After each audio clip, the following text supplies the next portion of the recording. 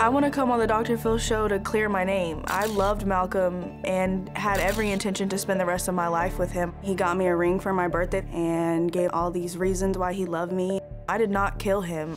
The night Malcolm passed away, I had been trying to get a hold of him for a couple hours. Finally, I heard him coming up the stairs and came out and came down the hall and stopped at the top of the flight. He was on the flight between the second and the third story. I was angry. I will admit that, and I was yelling. I said, "Where have you been? What have you been doing?" He didn't have even time to respond to me. He stepped down to the next step and just lost it and went top heavy over the side. There were a good 4 or 5 steps between us. It wasn't even like I was close enough to grab him. I watched him fall all the way till he hit the ground. I could tell that his head smacked really hard. I ran down the stairs screaming.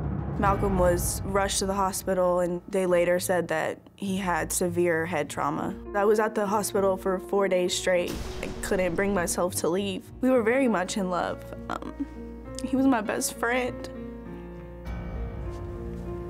While we were in the hospital, Stephanie and his family were very understanding. After Malcolm passed, Stephanie did a complete 180. Stephanie never even contacted me. I found out through a friend. I knew nothing, and no one would tell me anything. Stephanie is wrong. I never pushed Malcolm. I was in no way responsible for his death.